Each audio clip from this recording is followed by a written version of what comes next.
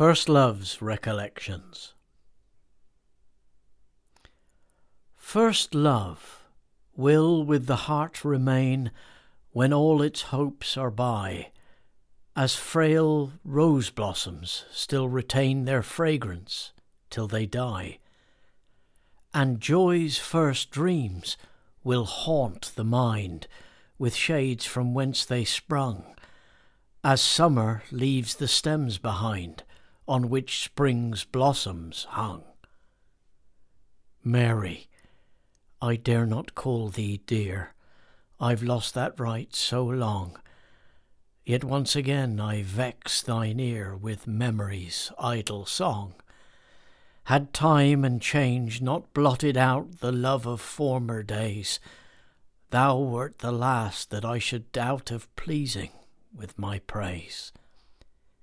When honied tokens from each tongue told with what truth we loved, how rapturous to thy lips I clung, while naught but smiles reproved. But now, methinks if one kind word were whispered in thine ear, thou'd startle like an untamed bird and blush with wilder fear. How loath to part, how fond to meet had we two used to be. At sunset, with what eager feet I hastened on to thee. Scarce 9 days passed ere we met in spring, nay, wintry weather. Now 9 years' suns have risen and set, nor found us once together. Thy face was so familiar grown, thyself so often by, a moment's memory when alone would bring thee to mine eye. But now my very dreams forget that witching look to trace, though there thy beauty lingers yet, it wears a stranger face. I felt a pride to name thy name, but now that pride hath flown. My words e'en seem to blush for shame that own I love thee on.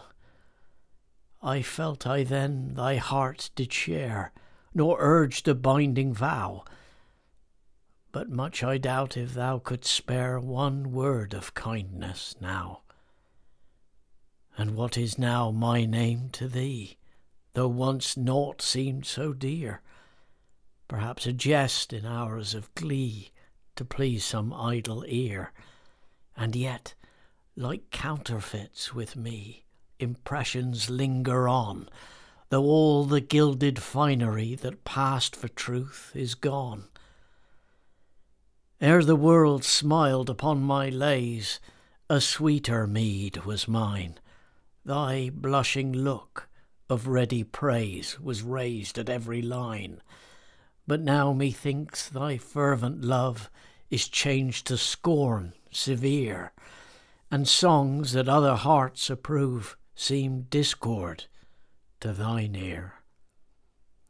When last thy gentle cheek I pressed, and heard thee feign adieu, I little thought that seeming jest would prove a word so true. A fate like this hath oft befell e'en loftier hopes than ours. Spring bids full many buds to swell, that ne'er can grow to flowers.